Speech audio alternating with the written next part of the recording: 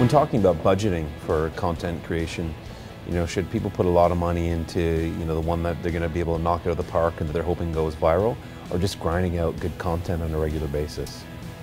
Everybody wants the home run, right? I mean, that's sort of the nature of business, but from a strategic standpoint, and as a strategist, we get asked this a lot, I am a big proponent on the more is better, right? That you're better off having more trips, more at-bats, and stringing together a lot of base hits and doubles, that eventually that's going to succeed disproportionate to catching lightning in a bottle. Mm-hmm. Because it's really, really difficult to strategize for virality.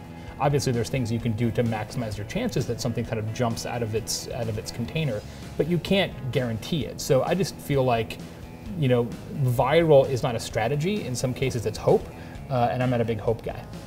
What medium do you think works best when creating content? Is it video, the old printed word, a nice mix of the two?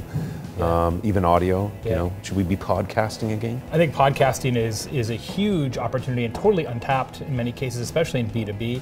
I have a podcast called Social Pros that we've been doing for a couple of years, which has actually been an enormous driver of my own business at Convince and Convert.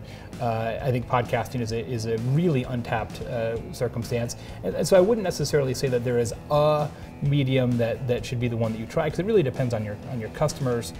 But certainly from a trend standpoint, the trend towards visuals is inescapable. Mm-hmm. Everything that we see out there is about now pictures and video.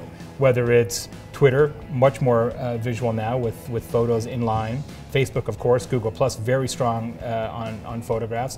Obviously Instagram, Pinterest, infographics, SlideShare, YouTube, Instagram video, Vine, everything that people are paying attention to now fundamentally has pictures or video. And as an author, it actually scares me to death, because Johnny don't read anymore. Johnny don't want to read. Johnny wants to look at pictures.